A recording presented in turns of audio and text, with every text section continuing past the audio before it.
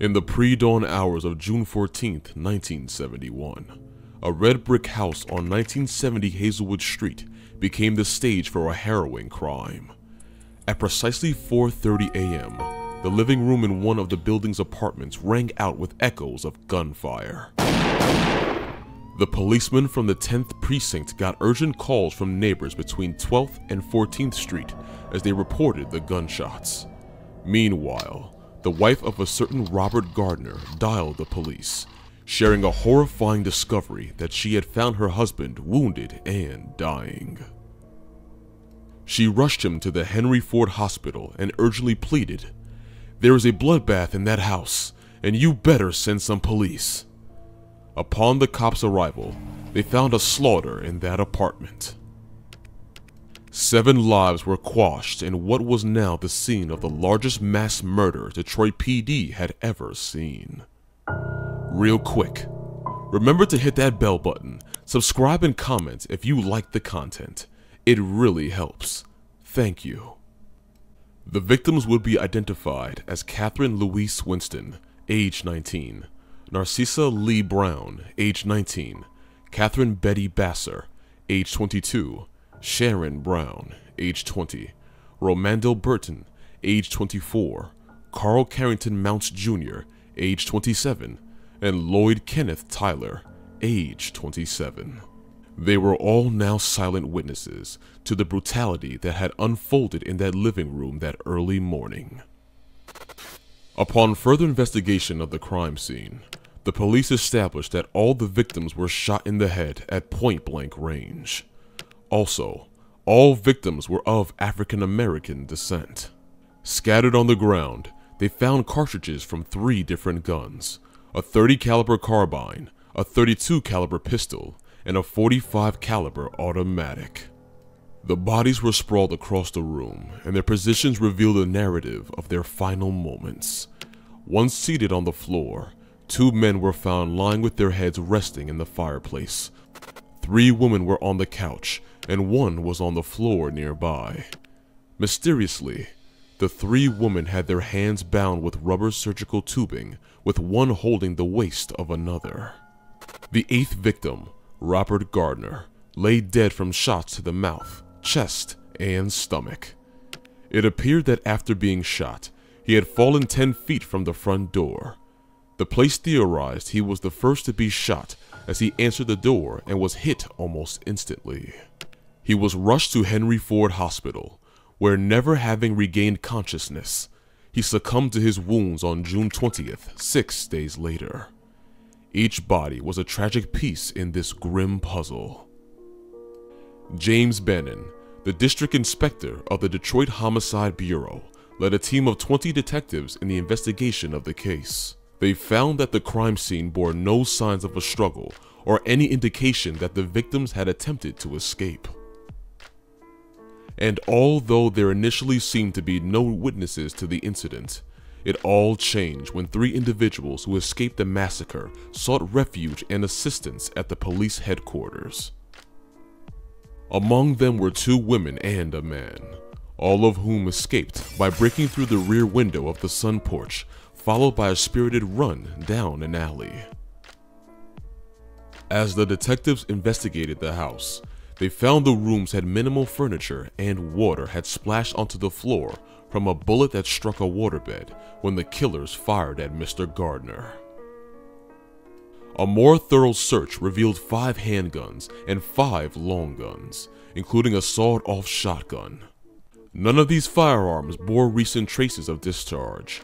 They also found a collection of heroin paraphernalia, spoons, tinfoil, hypodermic needles, and several small packets suspected to contain heroin. Although the retrieved items helped to make some hypotheses, the neighbors' observations about the activities within the house drew a clearer picture. That morning, 4 men had been seen fleeing the crime scene. Allegedly, they were oddly dressed in windbreakers and Scottish tam o' shanter hats. Vera Gibson, a resident who lived in the apartment directly above the crime scene, became an unwitting witness. She reported to have heard the shattering of glass, which was the escape of the 3 survivors. Her senses heightened further as she heard Mrs. Gardner urgently running up the stairs, her voice carrying the shocking revelation that her husband had been shot. Desperate for assistance, she requested to use Mrs. Gibson's phone. The Gibsons, unfortunately, didn't own one. In the eyes of the Gibsons, the Gardners, described as a pleasant couple, had recently become part of the neighborhood fabric. Interviews with other neighbors added another layer to the narrative. They recounted observing several young folk frequenting the Gardner residence, coming and going under the cloak of night. A vigilant young patrolman stationed on the stoop, safeguarding the house, revealed another bit of information. He revealed that such houses, like the one he guarded, were often used as dope houses. What's more, these dope houses were often targets of stick-ups, a possible motive for the crime. Another young witness stepped forward, recounting instances where concerned locals had alerted the police, urging an investigation into the activities transpiring within the house in question. Nothing was ever done about it. This wasn't the first time this had happened. Historically, Detroit locals had complained many times before that their reports to the police about suspected drug activities in black neighborhoods often went unresolved. The signs of late-night comings and goings, indicative of potential drug dens, became whispers in the shadows, unanswered by the forces meant to protect. In their defense, the police expressed the challenge of acting without concrete evidence, as entering these suspected dens had always been a risky job. Attempts to make undercover purchases carried the risk of a hostile reception, with strangers often being greeted with the barrel of a shotgun. Complicating matters further, even if a dealer was arrested, posting bail would swiftly return them to the streets, resuming their illicit trade within days. Bannon, who led the investigation of the apartment, suspected the victims to be felons. He revealed that 4 out of the 7 had previous run-ins with the law, entangled in crimes related to narcotics and prostitution. Among them, Lloyd Tyler emerged as a figure with a troubled history, marked by multiple felony convictions. Tyler's criminal journey included a significant 1968 robbery of a jewelry store that escalated into the police. Notably, he battled heroin addiction, and his legal obligations mandated entry into a federal narcotics treatment center in Kentucky as a probation condition. However, citing his antisocial behavior, the center rejected him. There was no doubt in Inspector Bannon's mind that the apartment was a drug den popular with local underworld figures. Shedding light on the perplexing nature of the case, he stated, "There is no question of an execution-type slaying, but we do not know what the motive was." One theory presented by Inspector Bannon was rooted in a series of robberies targeting narcotics dens that plagued the city throughout the year. He described these locations as ideal victims due to their possession of both money and drugs, coupled with their reluctance to involve the police. However, the discovery of around $600 on Mr. Gardner and small amounts on the other victims raised skepticism about robbery being the primary motive. An alternative scenario proposed by Bannon painted a picture of a potential turf war among narcotics rings. He had highlighted the fragmented state of the narcotics trade in Detroit, suggesting an ongoing struggle between various factions vying for control. Lastly, the police floated a theory suggesting a revenge plot tied to a deceitful transaction involving Robert Gardner. The conjecture held that an individual who potentially bought counterfeit heroin from Gardner sought retribution. They surmised that the 7 other victims were uninvolved in the beef, mere casualties of being in the wrong place at the wrong time. The revenge theory gained traction when investigators found a substance within the apartment initially believed to be heroin. However, subsequent analysis revealed it to be a concoction of milk, sugar, and quinine. Law enforcement now began pursuing leads suggesting that Gardner might have crossed some other drug dealers in the past. As it stood, the investigation had Robert Gardner as the primary target of the attack. The other victims, described as Gardner's associates, comprised 3 dealers and 4 prostitutes. The police proposed a theory of the victims being systematically eliminated as witnesses to Gardner's murder.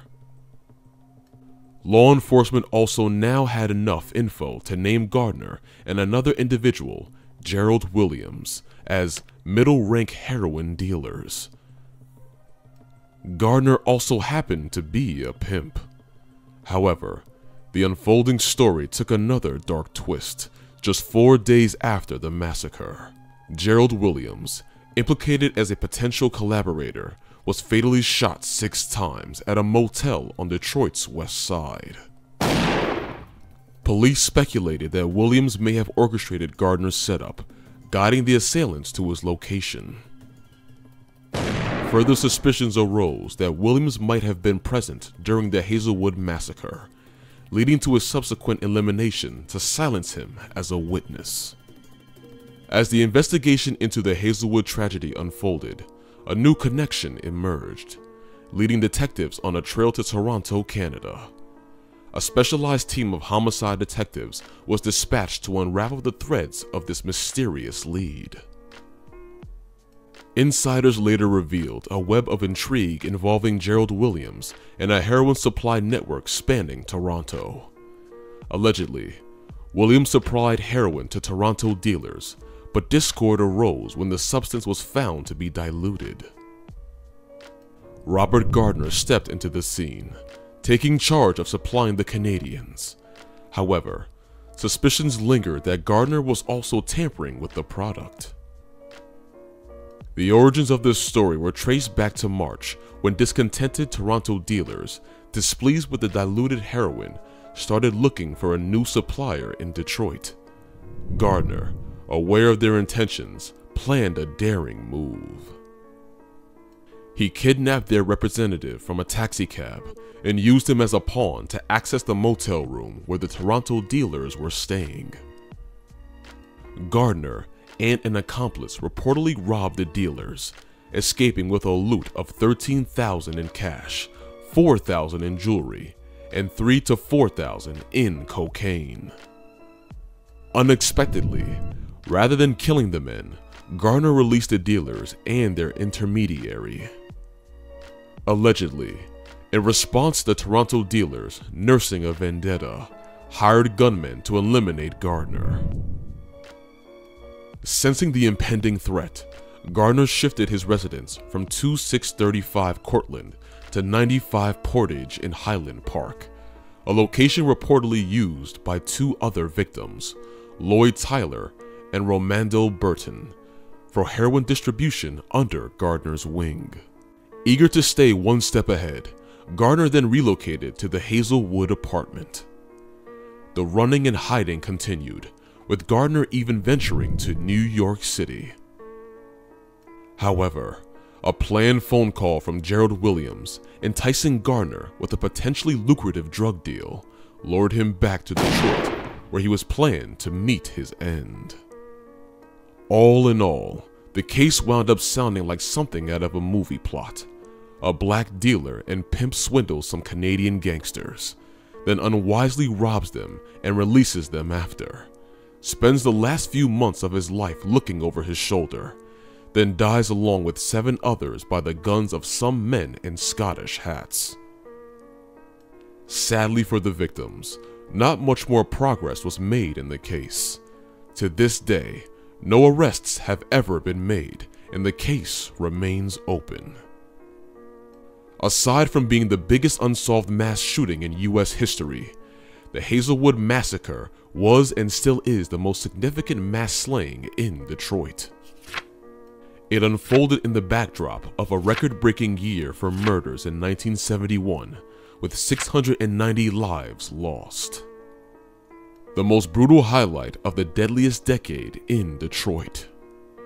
A decade that earned Detroit a moniker that still lingers to this day: Murder City.